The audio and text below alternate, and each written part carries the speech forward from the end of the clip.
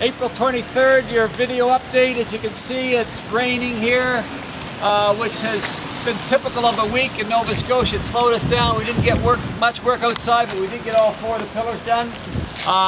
So I'm getting wet, and there's not much more to show, so we're going to go inside. There's lots more in there to see.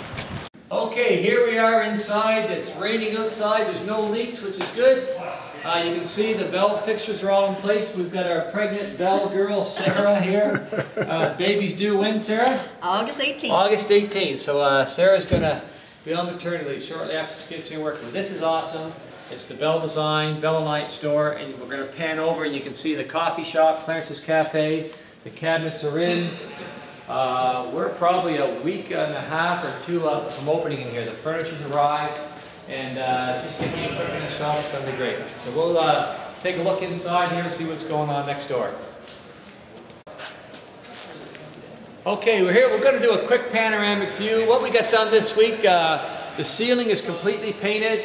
The boys are installing the light track system. Mostly it's the grid planning on the floor, so they've been working all week on it. It doesn't really show, but the work they've done will make these lights go up very fast, so they've plotted them. As you can see, we've trimmed out the beams, the ceiling's painted. We're going to start laying the floor on Monday and start putting the light fixtures up on Monday. We're just going to go down to get a little closer look at some changes down back. Here we are in our appliance gallery. We realized we missed on the appliance repair center, so it was an afterthought, but we fix it now, better now than later. So we have our customer service desk and a counter accessing parts for appliance repair and electronics repair.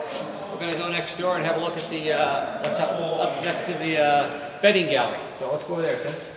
Yeah, this is all complete now, pretty much. We've got the floor ready to move out here. We're just storing it over here, but the walls are all painted. We're just going to move in to show you what we're doing in the washrooms here. Men's and ladies' public washrooms. We're going to showcase our kitchen and bath design center. So these washrooms are going to be trimmed out really, really nice. So when people see them inside, they use our public washrooms. If they like that look, they can go next door and we can reproduce that look in our kitchen and bath design center. So we're really customizing these washrooms. It's going to be a nice experience to go to the public washrooms at Windsor Home Furniture. Okay, the lighting here is poor, what you can't see, but we've picked out the colors from our new Style at Home 2010. This is a nice purple color, violet, and next door we're going to show you a nice color for the guys.